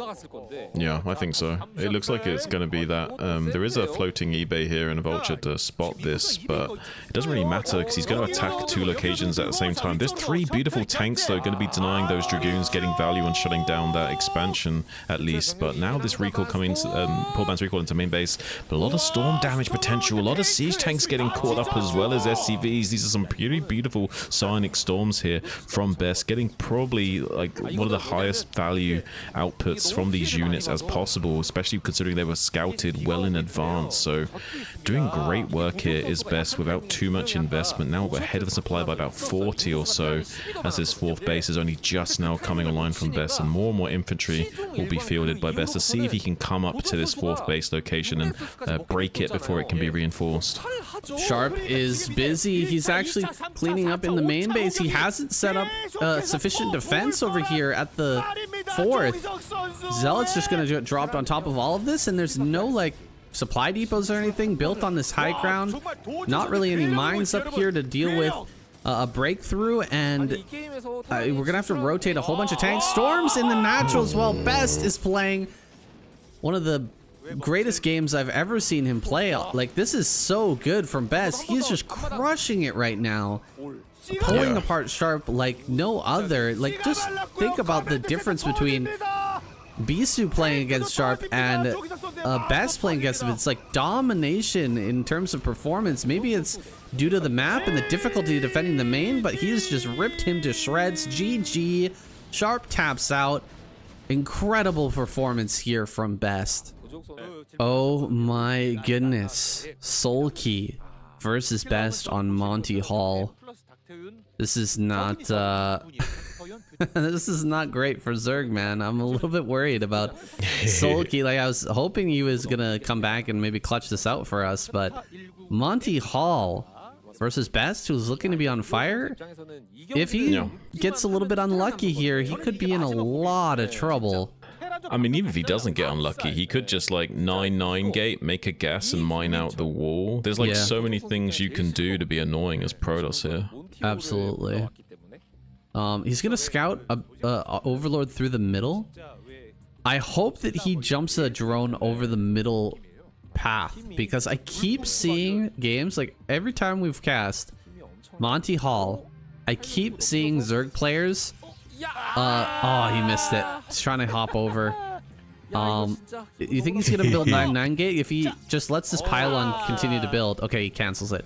All right, so it's not gonna be 9-9 gate, I don't think, unless, oh boy, there it is. There it is. There's the 9-9 gate. Ah, come on. I was gonna say, every time we see the Zerg player on this map, it seems to be always the Overlord heading in one direction, and then he goes for, look, like he scouts in through the middle, and then he sends a drone to the north. He sees the gateway. All right. Yeah. I think he can handle this. There we go. He drops the spawning pool. Do you pull workers here and just kill this, or you just wait for Lings to come in? You can't pull workers for this because they can cancel the gateway. Like, it's the same problem with Terran versus Protoss. Like, if they pull the boys too early, they can just cancel the gateway and be ahead. It's a little bit awkward. But you can pull, I remember with the SCVs, you can pull, what, 5 or 6 SCVs? And it'll die before it gets anything out. Yeah, providing that you attack it when it's just about to warp in, kind of thing. Otherwise, they can just cancel it if you send them too early. So the timing of it engaging is very important as well. Right. Sunken Colony gonna be started here. He hops the probe over. Is he gonna like pylon cannon this? Oh my god. Oh, he's gonna get so nasty. A gateway over here as well. Soulkey's all busy dealing with this gateway over by the main base, and I don't think the Sunken Colony can hit anything, so he can just walk around the Sunken and go and attack the drones, I think. Yeah, it's not the best Sunken. It blocks him from leapfrogging cannons towards him along the south of the creep to be annoying, but it doesn't really accomplish much besides being point defense for the Zerglings. They will try and just jump on this pylon while block too many drones from going down. So this might actually work if he gets the pylon quick enough here. So you're gonna get the pylon right away, and doesn't even get a second zealot out. So I mean, we're gonna cannon this, but maybe we can stop it. I don't know if it's actually visible. No, it's not even visible. There, now he sees it. Just now. 2 cannons on the way. He can't hop enough. I don't think he can hop enough stuff over this wall to save this. But he can just go to a different direction, right? He can hop over a drone in a different direction, let this die, and start another hatchery elsewhere. Right. Back at home, we've got the Cybernetics core on the way, which is amazing for Best. It means he's going to be able to get his Corsair out really, really quick. But he's really not going to have a ground army, and maybe Sulky can find a way into this game. Like, maybe he can, you know, build a spore colony or something like that and just keep his overlords alive. You know, he's got the overlord in the main base of Best right now. He can't counterattack with these lings, and he can't save this hatchery. But at least he knows what's coming here, and he can get a hatchery in a different location. It's not like this is at his natural, blocking him from getting out. Yeah, it's a bit of a weird one. I mean, I don't know exactly how this game's going to unfold. I would say Bisu has a slight advantage. He will be very far ahead on his tech as well. He might be able to do some DT shenanigans, utilizing early Corsairs to try and like disrupt the plans of Sulky going forward. But certainly Sulky's not out of this game yet by any stretch of the word. So I'm very curious to see how this game is going to transpire. And it is going to be that fast Stargate, which does make a lot of sense here. This is a wild game, man. Looks like we're going to have Best mine out the top patches. Because he's already got cannons on that side, he knows that we're not going to see Sulky come from that direction. So maybe he can just take a Nexus, you know, use the Corsairs to deny scouting of that, and use the cannons to stop anything coming from ground to punish this. Could even send a probe down here once again and just build another cannon in range of the mineral patches. But it seems like we are going to be able to mine this out, and maybe Sulky can do some sort of a counterattack to stop this. He will have to build. Oh, he's got a Spire on the way. Look at that.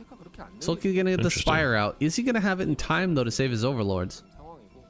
Definitely not. I mean, I imagine that this overlord here is for sure gonna die, and I imagine at least one additional overlord will die as long as he can't hide them well enough. Right. So I was expecting some sort of spore colony, but this is a little bit more robust. Having the Spire out, you know, there's a lot more options with that play. However, it is a little bit harder. It takes longer to come online, and we are going to end up losing some more economy here. The supplies are looking pretty even, but this tech is just now coming into play, and Best is going to get some damage going for sure. Oh, the Spire's so close. I guess he just loses this one, Overlord. I guess he will lose this one, and then the other, yeah, over by the main, or over by the natural there. He's going to lose that Overlord as well, probably, unless it gets hidden really, really well. Running over here, it's going to kill the cannons. Okay, this is pretty good. There's 2 cannons over here by the Nexus, but if there's more links coming out, maybe he can overwhelm that. Yeah, I mean, it was a great choice from Sulky here to just quickly mine out this lane that the cannons are on, because he probably identified correctly that this is where the expansion would be, and his Overlord confirmed that. He might be able to intercept on this Corsair. This could be huge for Sulky. At the very least, he's forcing it to turn around. He's trying to get the other pair of Scourge up here to catch this other one that's trying to snag this Overlord kill. He might be able to now use these to intercept the previous Corsair. If he can at least get one of these Corsairs, that will be a pretty big win for him. Yeah, it's likely he'll be using Mutalisk this game to try and bring himself into a good position. He has just about got that Corsair. Oh my god, so close. He has this second gas, right? He's mining gas at the natural. Oh, a run by into the main. There is one cannon here though, unfortunately. Maybe he can pick off a few buildings at the periphery, but eventually Best will hold that. I mean, this is really, really good play from Sulky. I'm loving this game right now. It's crazy. He can hit the gas with those links. Oh, he can? You think he can hit the gas at the top? Well, he can hit the core. Oh, the core. And we don't have a gateway. There's no gateway here at all. He's gonna have to pull probes to deal with this, and Sulky is actually gonna get this building. Can he actually prevent the +1? If he prevents the +1 and gets armor of his own, he's gonna be able to hold his he's gonna be able to fight really, really well against these Corsairs. This could actually change the game completely. Is he gonna get the core? He's going for it, just targeting it down. He gets it. No +1. Wow, this is kind of crazy. And you can still go to work on some of these other buildings. Stargate is also a big choice here. I think he can kill that gas with just like 2 or 3 lings hitting from the very northeast of that gas. I'm not entirely sure about the range. I think he can still hit the gas, but that won't be an issue anymore with this other cannon finishing up. But really nice play from Sulky, getting a little bit of a tactical edge here. You'll be confirming this gateway that's being built in the back of the base as well. With this Mutalisk count starting to come online, he might be able to like slowly edge his way into a victory here. He's going to be going up to 4 bases as well, so even if he doesn't like find a way of winning the game anytime soon, as long as he just stays alive, eventually he might be able to close this out. I would love to see Muta armor coming from Sulky right now. Oh, a sneaky Nexus in the center left. We haven't seen a hidden Nexus for a long time, but I think this is this is a really nice time to throw that down, to just go ahead and drop a sneaky Nexus. What are the chances that you actually end up scouting this as a Zerg? I mean, it's not great. We've got Scourge flying around a lot, but there's a good chance that this goes unscouted and that this helps best to stabilize this position here. Yeah, and he has got that +1 carapace on the air units now, Sulky. Nice. So, nice little air advantage. I mean, +1 is now back on the way again after rebuilding that core. But it will be a little bit of time before that gets online, so... Sulky's kind of sitting pretty and just going to macro up now, knowing that he's in a pretty good spot. Oh, double robo! It's going to be Reaver Ser. Well, that's crazy, because we're going to have armor advantage. We're going to have upgrade advantage on the Mutas and Scourge, so... the chances that Best can like secure full air control is kind of low, I think. This is a lot of Corsairs, but with this armor and this number of Muta plus Scourge, I don't think you can take a fight, and you have to wrest air control away from the Zerg player if you want to make this type of play work, right? If you want to go double robo, you have to be able to win this fight in the air. The one thing going for him is that he's already setting up the 3rd. So if he's already got the 3rd secured, he's okay. Look at this big fleet of Scourge diving in. Don't connect too well on those Corsairs, only killing a few of them. So still 7 remaining. A few of them softened up though. He can just refill on Scourge gradually and go in for round 2. But yeah, the main trick is that he's got this 3rd base snuck out already. So the main issue with Reaver Ser is, as long as you can prevent the Protoss player from expanding and keep him on 2 base, you're pretty much fine. But the fact that he's already got the 3rd base up here is a little bit of a weird situation for Sulky. Bisu may be able to surprise him if he doesn't find this for some time. Well, the 3rd base is up, but Sulky already taking his 5th base. And he's mining so much gas, he can make an insane amount of Scourge. He will be able to force you into fights, right? There's no option of just, you know, ignoring that, because the cannons will go down. Fleet Beacon on the way. He wants to get into more air upgrades for sure. I doubt this is for carrier or anything. He will probably just wants to get, you know, +2, +3 on these Corsairs. +1 advantage here still for Sulky. If he has +2 on the way, I think that would be the right play. I imagine D-Web maybe. Oh yeah, for the Reaver, to protect the Reavers. I mean, it's not going to help you much. If he's just going air, but look at this, another probe sneaking out on the map. He's going to actually try and take another hidden base, and you're absolutely right, Shun, when you talk about, you know, Reaver Ser, the problem being, you know, taking extra bases and getting them online, especially the 3rd. But, I mean, he's already solved that problem, and he's getting into another base over here. If this doesn't go, if this goes unscouted, we're going to see some fireworks in this game. It's going to be crazy. Yeah, I mean, and Sulky's already got on 5 base as well, so it looks like Sulky might hunt down this base in the top right, though. He's kind of sniffed it out. Yeah, so that's something. He finds it. That's huge. He's gonna be able to kill this, and he's got so many Scourge, the Corsairs can't contest it. All right, gonna lose some more Corsairs. You can just see how powerful that +1 armor is. Being able to connect with those overwhelming numbers of Corsairs is just not a typical situation where you've got upgrade advantage over the Protoss player in the air. That is just not a standard situation at all, and Best is not used to it. He expects those Corsairs to trade well, and they just can't. Now Sulky sending out a drone over here to try and take another base. He's finally going to scout that this one has been held, but I mean, there's no way to break this right now, right? This is way too many Corsairs, way too many cannons at this location. That's for sure. I don't think he wants to try and intercept the Corsairs away from the cannons. He definitely doesn't want to fight on top of cannons right now. But he might get the shuttle. He might get the shuttle, though. That's the big thing here. If he can start to shut down the Reavers, then there's no real counterplay available to Best anymore. He's got the Reavers kind of pinned down at this point in time. But look at this massive cannon transition in the right side. But Mutalist scouts it. He's trying to desperately get some point defense set up over here that he can work with. But already some units on the way to do it. Massive fleet of Scourge are going to be connected with those Corsairs. Only 6 remaining now, so this is getting to a dangerous point for Best. If he loses just a single more Corsair, he's got no hope of gunning down the Scourge anymore, and Sulky's just going to run away with the air superiority. Well, this is insane. So many cannons over here at this 4th base for Best, but this is just typical cheeky Protoss play. You see this on all the time on ladder. There's a Greater Spire. Oh, you'll love to see it, Jun. I was just thinking Guardians. That's crazy. I mean, and he also has Devourers to stack onto the packs of Corsairs is very strong as well. Just like 1 or 2 Devourers is really good.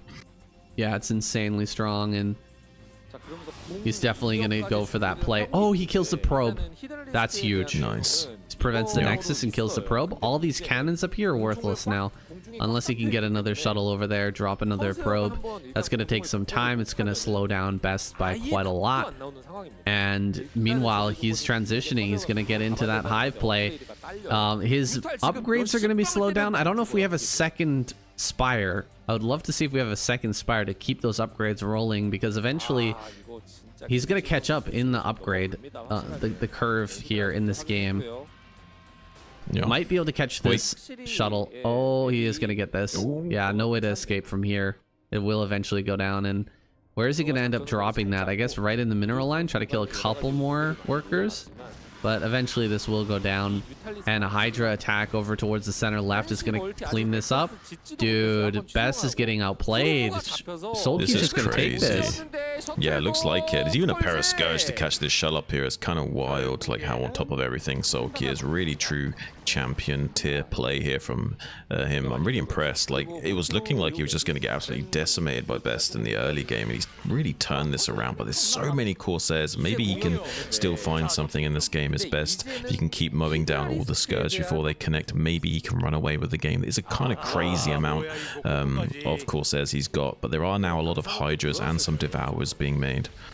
Devourers are the ultimate counter to these Corsairs in the air.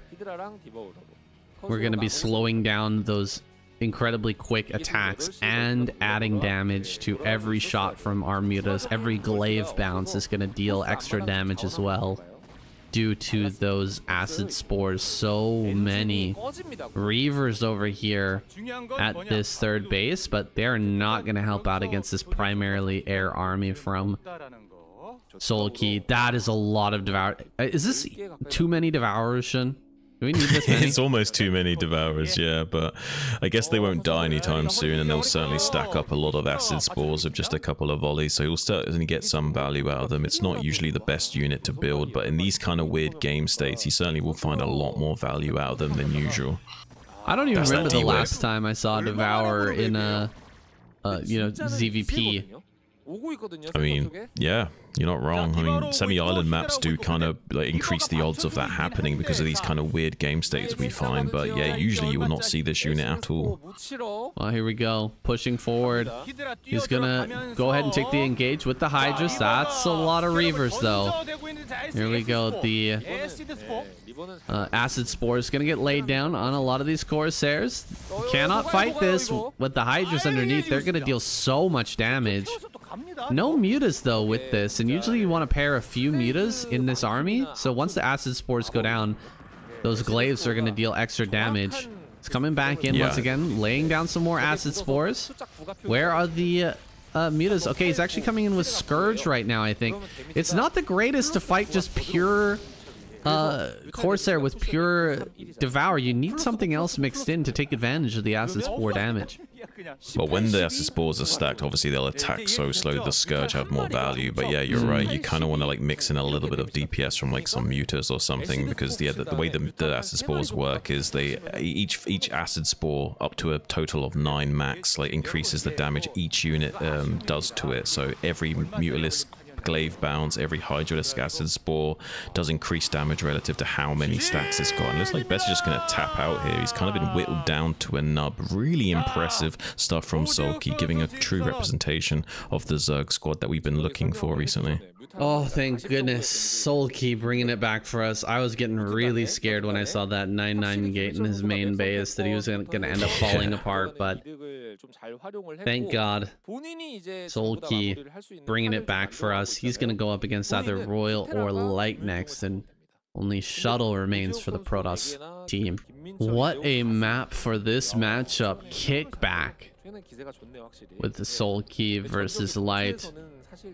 This is going to be a wild one, and maybe a preview into some SSL games down the line.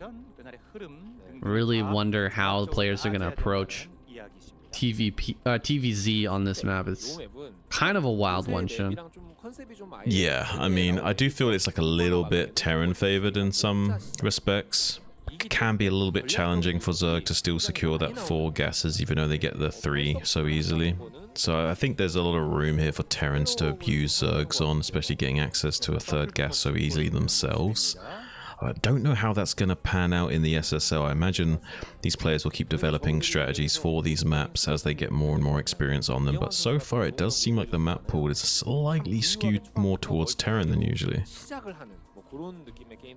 This is a very wide choke in the natural. Pretty hard to hold on to those bases in the bottom left, but even harder to hold that and another location around the map. And if you decide to take a high ground base somewhere else out on the map, you're just not going to get as much bang for your buck. All of these gas geysers are very low in terms of their yield, in terms of the amount of gas that you can mine out of those before they go extinct. Pretty rough map for sure for Sulky, but we saw some really creative stuff last week out of Shine on this map, and I'm hoping that we'll get something similar here from Sulky as well. Yeah, I'm hoping we see a different result, because Shine didn't fare well, and I kind of feel like the map was a little bit to fault for that as well. It does seem a little bit tricky for Zergs, and I mean, look at the wall-in for Terran as well. You get a very nice snog wall-in. There's some wall-ins where you at least have like a one hole to worry about that you have to block with an SCV or Marine, but with here, I mean, you can block off your entire 3 bases of just your standard wall-in. I mean, there's a lot of things afforded to Terran on this map. Is just going to wall in very easily. Fully tight wall here, can't get through. Sulky wanted to grab some minerals off of that one patch, and I'm not clear exactly how many minerals there are in that stack, but Light's not going to allow that to happen. He doesn't want that to be opened here just yet. Gets inside the natural, sees what Sulky's cooking. He's got the layer on the way. He hasn't built even a single pair of lings so far, but I don't see any divergence from normal play here just yet. What does Sulky have in mind? Where is he going to go from here? Is he going to be forced to defend with sunken colonies? Is he going to go for his regular Ling Muta style and try to battle Light on the map and take bases just, you know, here and there? See if he can get something online while defending with Ling Muta? I'm not sure what we're going to see out of That's what I Sulky. think. I think we'll see the latter. I think we'll see more or less his usual style. Even though it's possible to try and take advantage of this map the way it is set up, if you get too greedy, it obviously opens up windows for standard timings to punish you again. So he has to kind of respect Light, and he knows that Light is a very low economy Terran. He does cut a lot of SCVs to really get a 2-base timing as strong as possible. So he knows, oh, look at this, it's actually gonna be a fast lurker build from Sulky here.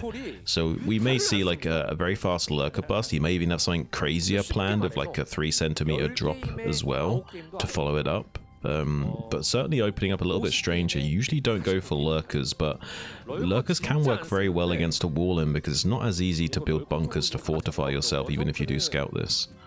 So the 3-centimeter drop, what Shun is talking about, is a lurker drop without Overlord speed. Gonna go up to a wall like this one we see on screen, and with your one Overlord, try to quickly, well, not quickly, but you know, pick up some lurkers and try to just hop over that wall with a very slow Overlord. You can only move about 3 centimeters at a time, so that's why it's called the 3-centimeter drop. Oh my goodness.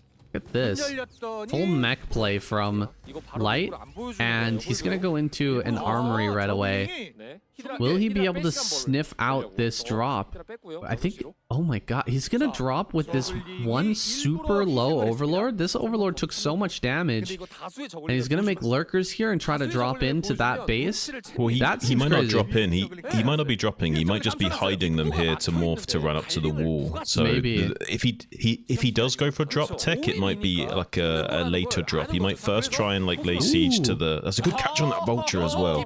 If he could just lay siege to the natural to pressure the front, and then have a drop finishing up to use this Overlord at the natural expansion to 3-centimeter drop as an aftermath. But I'm not sure if he's even planning on dropping. He might just try and bust the front here straight up. That's kind of what it's looking like now with this many lings popping out. Seems like he just wants to try to break through one of these supply depots and then follow up with the lings coming through. There's only 2 Goliaths here that just popped out, and there's no vision at all. There's no detection at all. He's just gonna bust right through the wall. All the Marines go down. The Goliaths are starting to fall as well. If he kills this one turret, this game is over. There's nothing here to scout. We don't have an academy at all. There's no tank or anything. He's trying to focus down these lurkers. My goodness, this worked. A treat here for Sulky. Wow. Just blind countered Light with this lurker bust. Like, one of the things that mech is weak to is very early lurker busts. So absolutely crazy stuff from Sulky to have a complete read on Light in this situation and just pull him apart. Now it's just one player apiece. It's going to be Sulky versus Shuttle coming up, and then just Royal waiting in the wings. Shuttle versus Sulky on Pantheon. Think Shuttle stands any chance of taking down Sulky here? I mean, if I had to put money on it, I would just be like throwing money at Sulky and asking if I can send more. But if you gave me odds of like, I don't know, like 10 to 1 on Shuttle, maybe you'd tempt me, but I don't know, like, I mean, I hate to say it, but like Shuttle has been kind of a little bit of a joke of the community. I mean, there was people like Effort like killing his own drone at the start of the game and still being able to beat him in a PvZ. So yeah, like the skill difference is noticeable. I'm hoping that he's rectified some of those issues and he's less of a laughing stock now as he was in recent times. That remains to be seen. I would love to see a better showing from Shuttle. He has been able to, like, you know, destroy players on Flash's caliber in the past. It's just been so long since we've seen him on form. Well, this is the very first season in a long time. I don't know how many seasons it's been, but first season in quite some time that Shuttle did not make it into the ASL. He was knocked out in the qualifier by I don't know who. Can't quite recall who had the pleasure of knocking out Shuttle, but I think he'll be missed, right? Like he's been in for so long, despite being the laughingstock. I mean, the amount of ASLs he's made it into is sizable. It's pretty impressive, and he is quite the character as well. Great stage presence, excellent in interviews, very funny guy. He's fun to have around, that's for sure. It's a shame that he doesn't make it in. Yeah. He does seem to be struggling as of late, but he is. What's so strange about it is he is one of the few players that has the amount of experience that he does and is still struggling. So he seems to be one of the unfortunate ones. I'm hoping he can turn that around.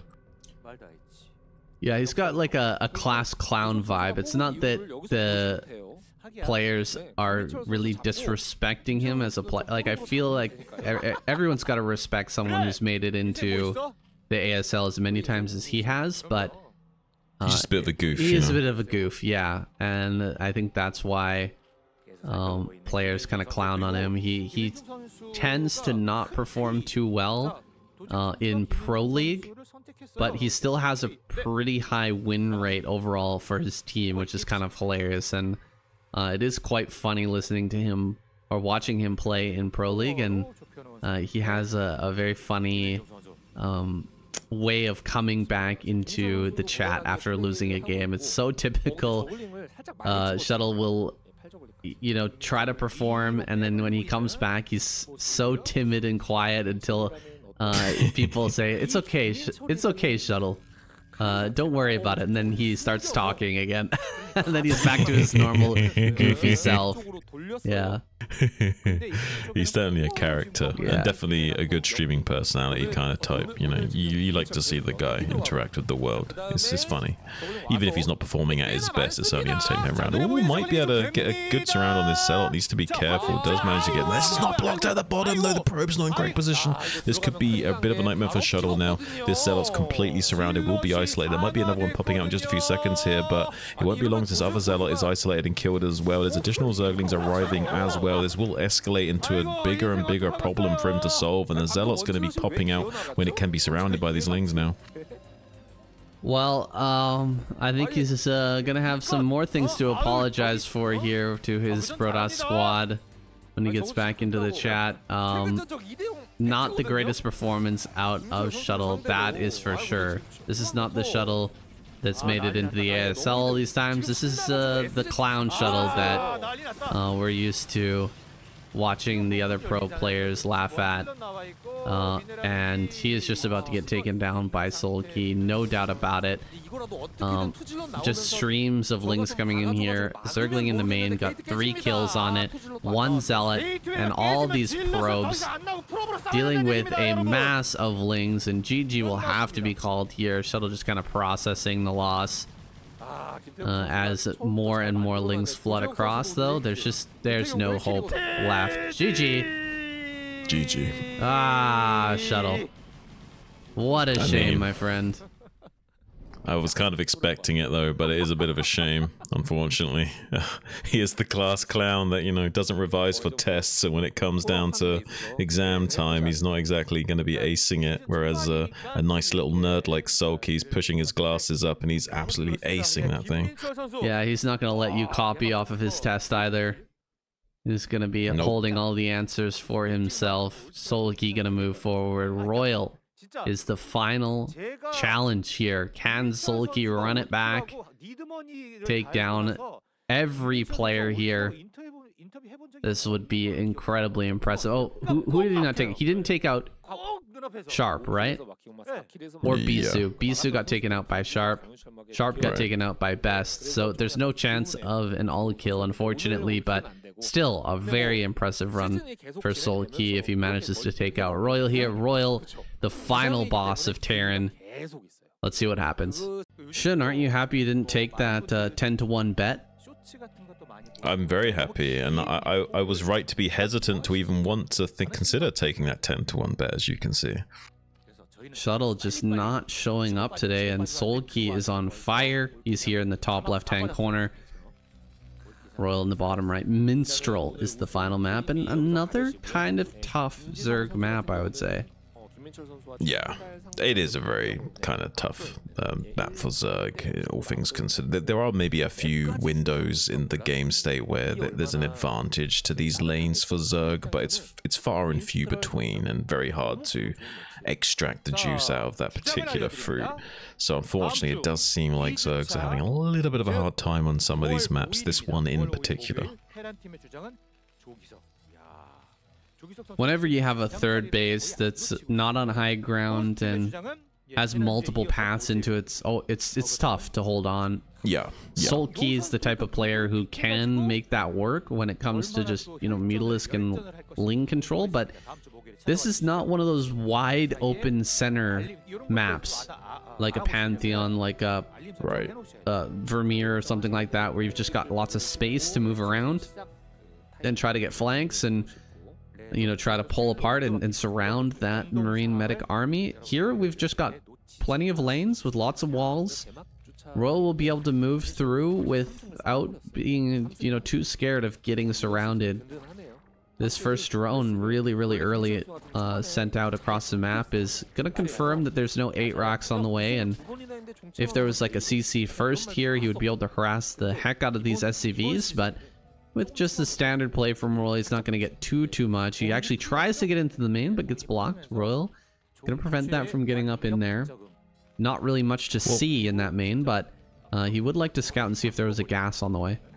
I do really like the slightly early drone scout on 2-player maps, because it does force, at the very least, an SCV to come off the line to chase the drone, which is kind of compensating for you committing to the drone scout in of itself. So you're kind of like forcing the Terran to pay for your drone scout, which is a nice little compensation, especially if you're thinking more economically ahead, like Sulky always does. He's almost always optimizing his economy relative to the opposing player. So everything is very well calculated out to always try and give himself as big of an economic edge as possible.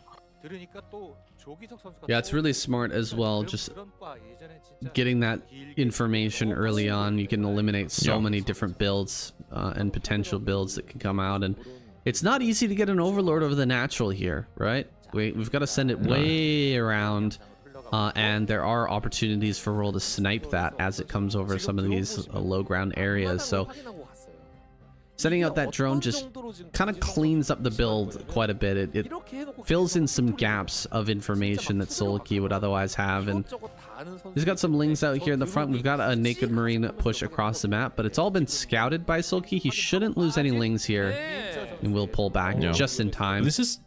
This has become very traditional of Terrans in recent times. Like, it seems like the 4 Naked Marine move out is becoming a new standard in the meta, because they've identified this point of weakness in the Zergs builds, where they're trying to rely on just 2 or 4 Zerglings, and a lot of the times they're chasing an SCV scout or not in position to get on top of those Marines quick enough, and you can just lose drones right away.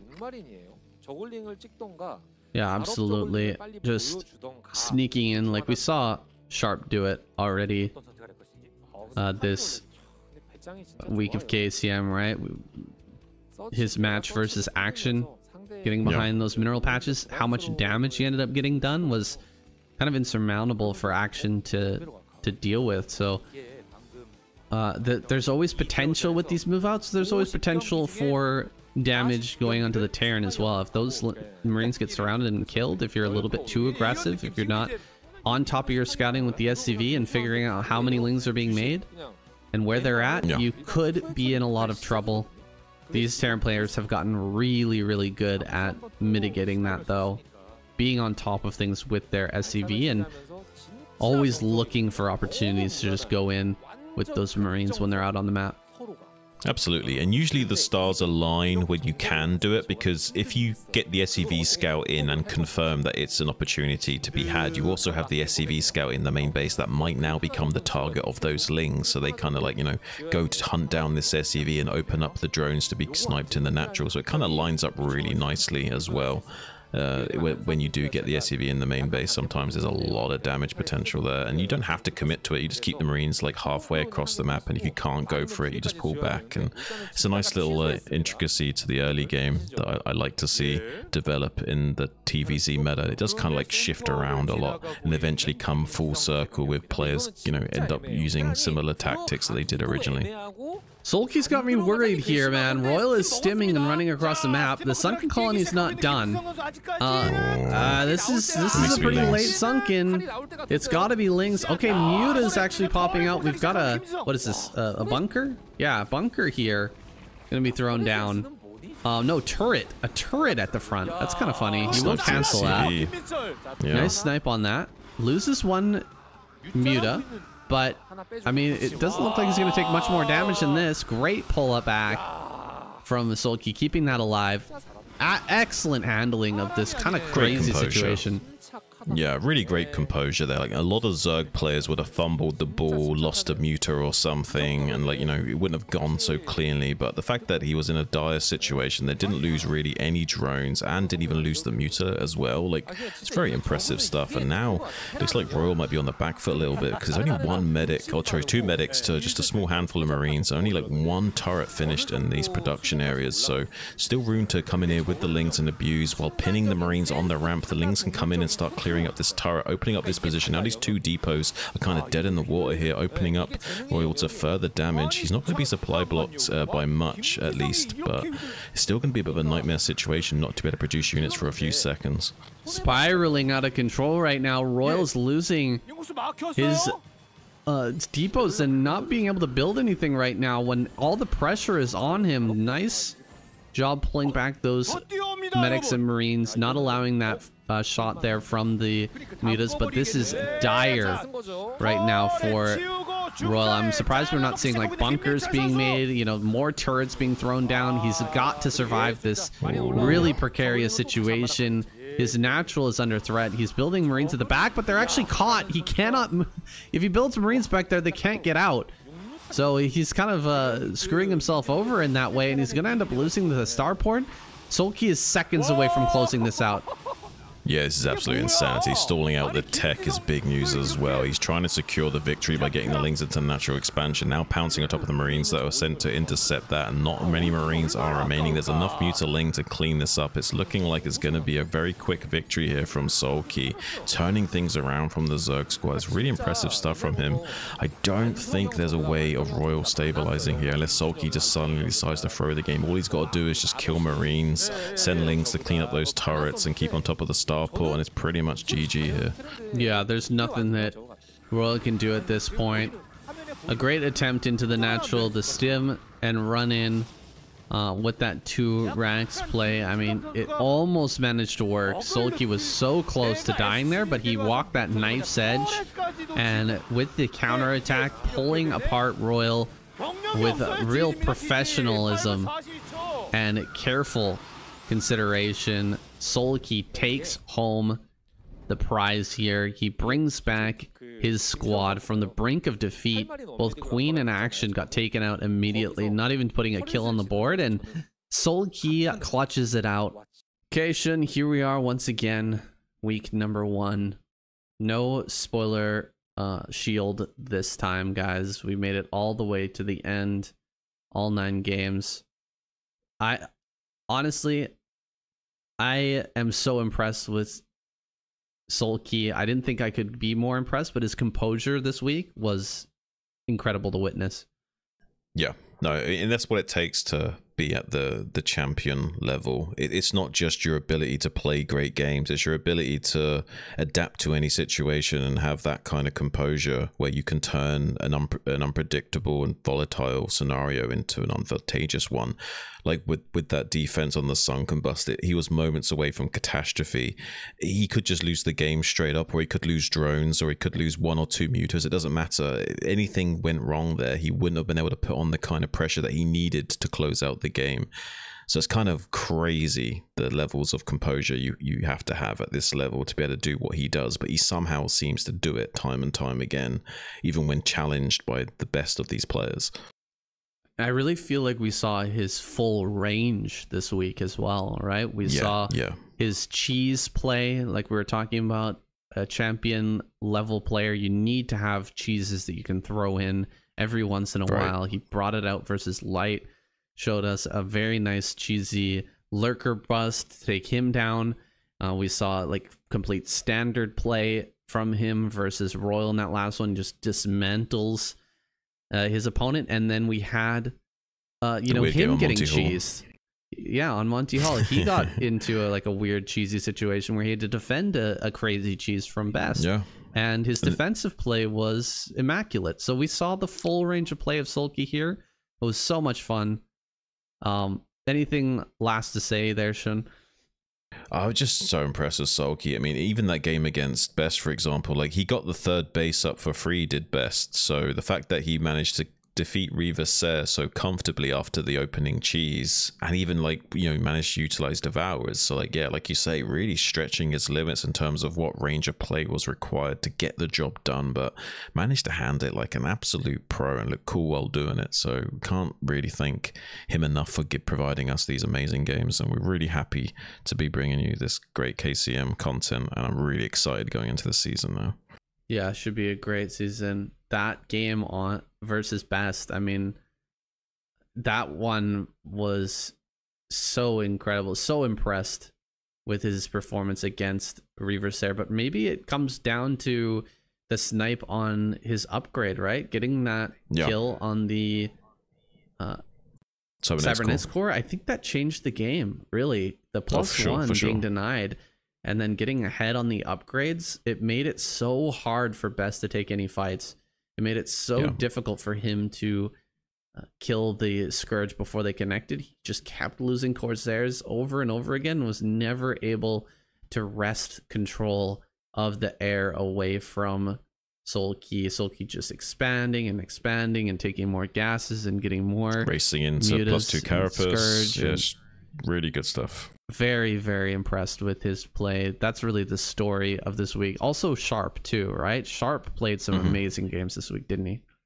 Yeah, Sharp played pretty out of his mind, actually. I've been really impressed. My eyes are going to be on him in the future, that's for sure. Shame we didn't see anything better out of Shuttle. Although I guess the bar is now in hell, so I'm sure it won't be hard for him to impress us now, at least. He's got that going for him. Right, he likes to lower the bar so that he can impress. He's that type of guy, for sure. Well, he wants that low-hanging fruit, buddy. Yeah.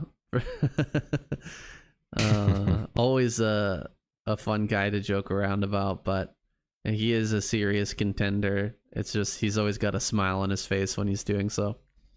Yeah, that's for sure. Well, that's it for this week of KCM, guys. Thank you so much for joining us. Make sure to hit the links down below. Go check out Shun's channel. Also, head over to KCM and congratulate him on another season here, season 4 seasons a year, and we are so blessed, Shun. I can't wait for this one, and of course all the future KCMs we're going to be covering. You and I just going about our business. Thank you guys for joining us. We'll see you in the next week.